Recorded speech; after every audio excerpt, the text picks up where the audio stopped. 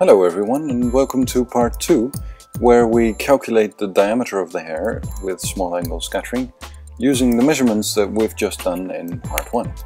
So we've measured these oscillations in part 1, which in a 2D plot look like this.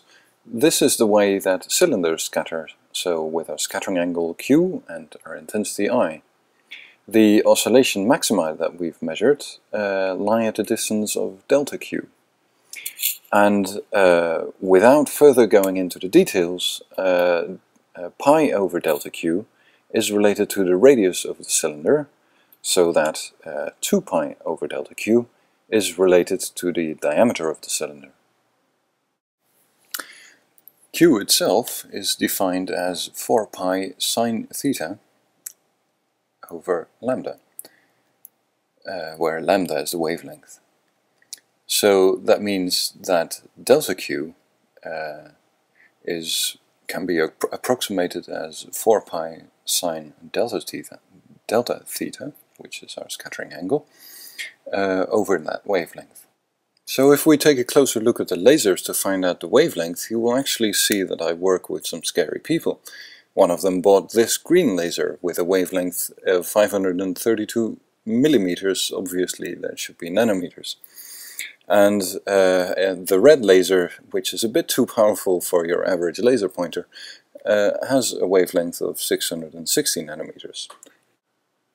So we write that down on our whiteboard with our green laser light of 532 nanometers and the red light of 660 nanometers.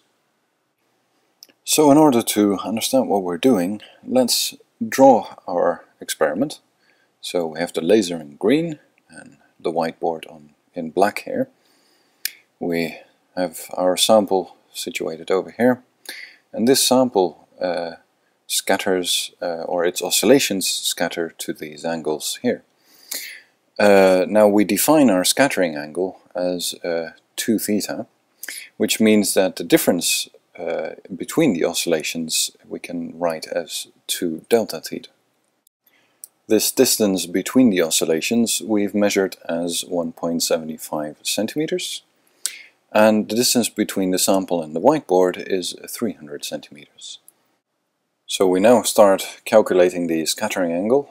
So 2 delta theta is the arctangent of 1.75 over 300, which comes out to 0.334 degrees, so that means that delta theta is 0.167 degrees.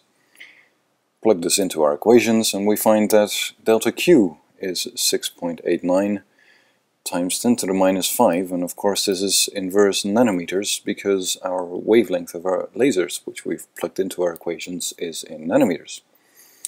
Our radius of the hair then comes to 45.6 micrometers, so that our diameter becomes 91.2 micrometers. So we draw this all up in a table, together with the other calculations, which I haven't shown here, but you can do at home. So we have 2 samples, one from Kirsten and one from Sophie, and we have 2 lasers, one green laser and one red laser. So we see, if we do this calculation, that of course the first value we've just done is 91.2 micrometers for the diameter. For Sophie's hair, whose hair is actually a lot thinner, this is 64.9 micrometers. If we calculate the same with the red lasers, we of course find that the diameter of the hair doesn't change, because of course it doesn't matter which laser we take for this, and this is because we've taken that into account in our calculation of Q. So Q is wavelength independent. So with this we've calculated the diameters of the hairs.